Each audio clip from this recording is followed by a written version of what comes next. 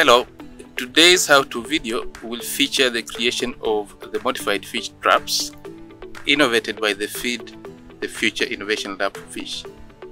The fish traps created by the Feed the Future Innovation Lab for Fish decrease ecosystem pressure, creating healthy ecosystems and improving fisher income in the future. Traditional fish traps are made from bamboo frames. Fishermen split the bamboo into smaller reeds that they weave into a net over the frame. Traditional traps decompose quickly, trap fish that are too small to eat, and deprive the larger ecosystem of baby fish. So the Fish Innovation Lab looked into creating a modified fish trap. The new trap is similar to the old trap, but it's made from steel rods and nylon instead of bamboo reeds. To begin building, let's have all materials out, then you will need steel rods, thin-loom net, a soldering gear, log bamboo trap entrance. Once you have all materials needed, let's begin assembling our traps. Cut the steel rods to the correct length.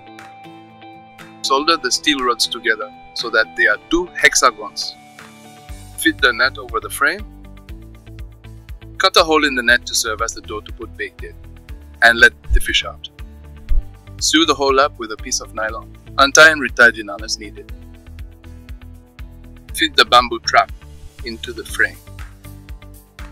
The innovation to this new trap is introducing an escape trap gate of 2.4 inches so the immature small-bodied fish can escape. They can get into the trap and feed but then escape. The traps can stay in the water for a long time.